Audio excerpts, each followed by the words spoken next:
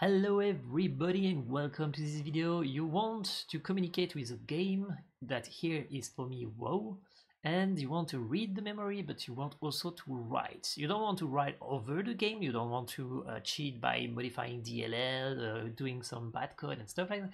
You just want to communicate some information. It could be the number of people following the live, it could be some information about the website, it could be information that you want to do, or it could be some LUA you want to execute to be able to open the bag and stuff like that. So basically you want to communicate with the game, not just read it. So I don't want it to do it, but I was so much curious about is it doable that I did it. And so here is how I did it. I just say I want to communicate with the computer. Here is a bit of time I need, the randomness, the struct.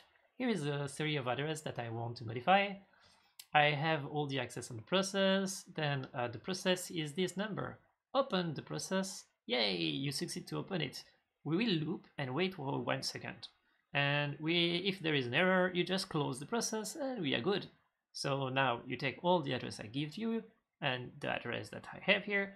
You need to convert it because it's a string, and so I want to have a memory address that is a number in hexadecimal that I will be able to target. So to be able to test, we will generate a random number between 50 and this number because it's a char and the char is going until 200 and something. Okay, but the problem is the memory is a double, so convert the random number in the double. The problem is that it's not a double that we are storing, it's a byte. So can you convert the double into byte?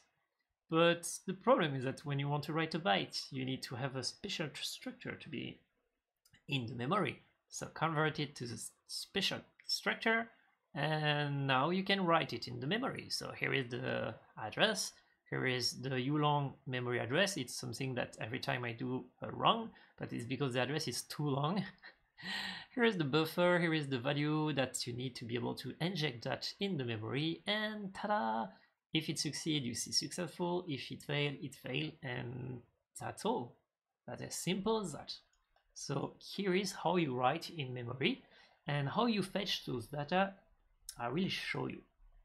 So, what you do is you create here an array that you call, for example, get in memory.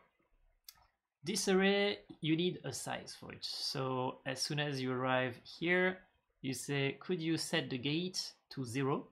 And by doing to 0, here you will say, could you go to the max value I want in the array, and you create a value.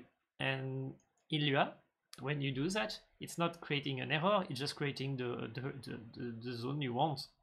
And then if it's a string, it's really hard to read, but if it's a double, then it will stay the same all the time. So we have some method here to be able to set, and we have a method here that's able to write. So this one allows to read the number you will put in the memory between 0 and 255, and it will convert it on that if it's not in the range we want, and that if it's a character. Nice.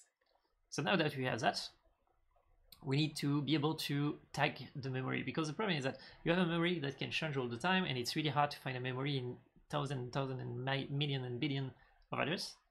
So what you do is you have a system with a tag, an index, a type. Okay, here the index, we don't use it in this example, but type and tag. So tag, we put a number that here is this number, and index, we put a number that is this number.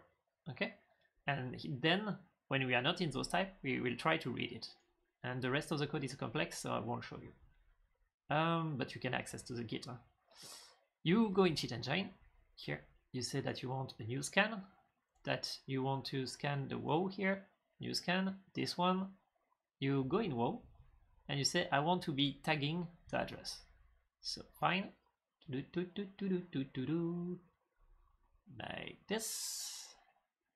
Once again, Cheat Engine is again TDOS. If you try to cheat, you will be banned. If you try to do bad stuff in WoW and with the player, you will be banned and maybe sue.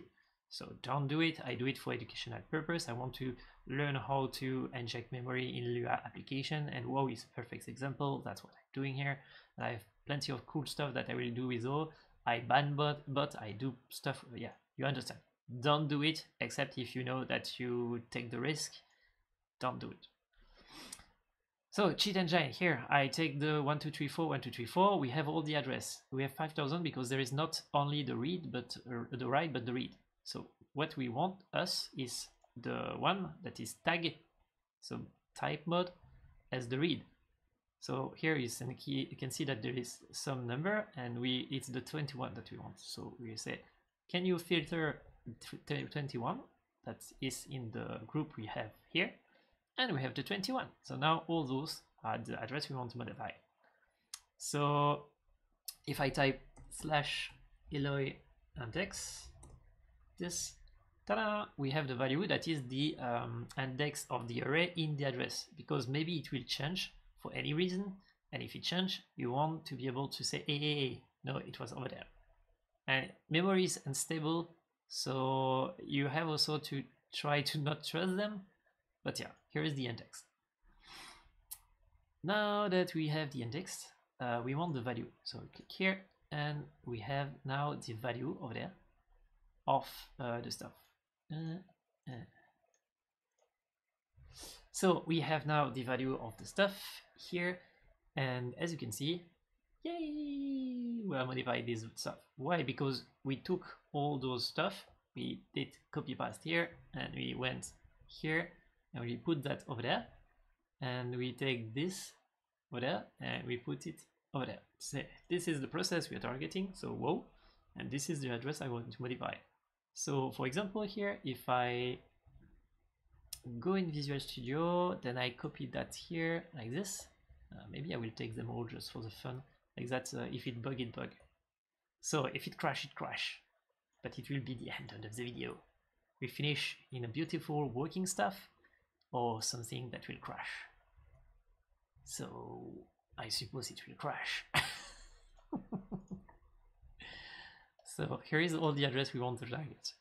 So I have in C# I have a solution where I'm just loading a file, but here I did not have the time. So here is some stuff. Yeah. Here is some stuff.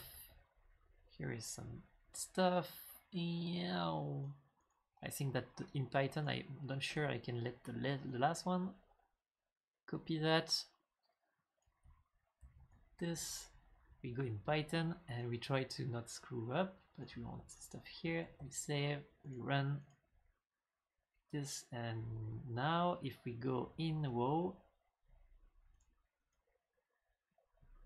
oh yeah. Why is it so slow?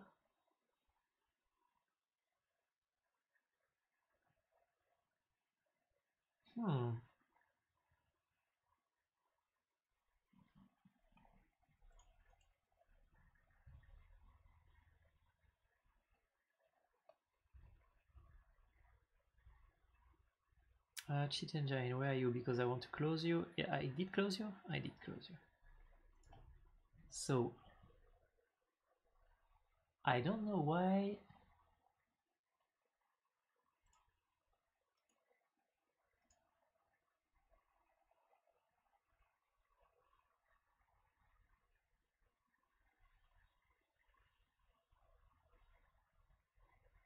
And that's the point, when you do computer stuff, every time you think something will be easy and just you do that, it's never the case. And that's why developers are so expensive, because we spend so many time trying to do stuff that don't want to work. Here the text is disappearing. First, before the text was just not displaying, and now we have a text that is going too slow. Probably because Python is too slow, or my reading in WoW is too slow. I don't know which one. I will check the Python if we don't know that I put the number at the wrong place here. That's here. It's probably just because this take a bit of time. Huh? Or is it because the frame rate? Is it possible that it's possible that it's frame rate because I put the game at really low speed. Frame rate. Yeah. So it's going a bit faster.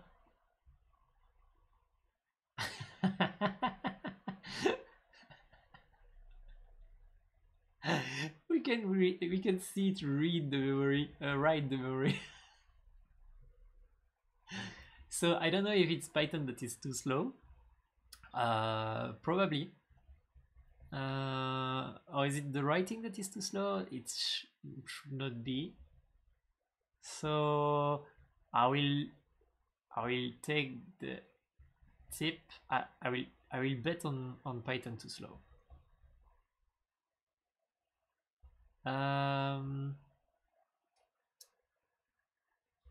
So I will wait. I will just let that like this. So the code will be in the Git. Tomorrow when I wake up, I will put it in the Git. So if you look, it should be in the description of the video in some day or years. Or I don't know. If you ask, I will push, but no, it should be push. But the Python is just an example because here I will move directly to C# tomorrow. But nice, huh? So what you have to understand is that now that I can read the memory over there, I can just put some Lua code and execute it. So I can just send the Lua, say, hey, the memory is filled with the Lua. Can you execute it? And then he say yes, and he take it and run it, and it open your bag, or it trigger power, or it's open the menu, or it click on the map. Everything that will allow us to do with Lua is doable. So everything you put in a macro here, or everything that you can type here, is something that I will be able to trigger here from outside of world.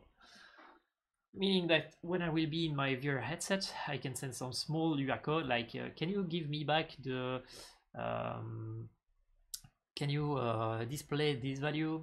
He will do that. Or can you trigger this power that I did not have in the configuration of the start? Or can you delete an object over there in the menu? So every Lua code that you can send that is not too big, because it's size memory, as you can see, it increases the time you need to write. All that to say, may the code be with you. I hope that you liked it. Feel free to ask questions if you want. Feel free to support the channel and have fun. Bye.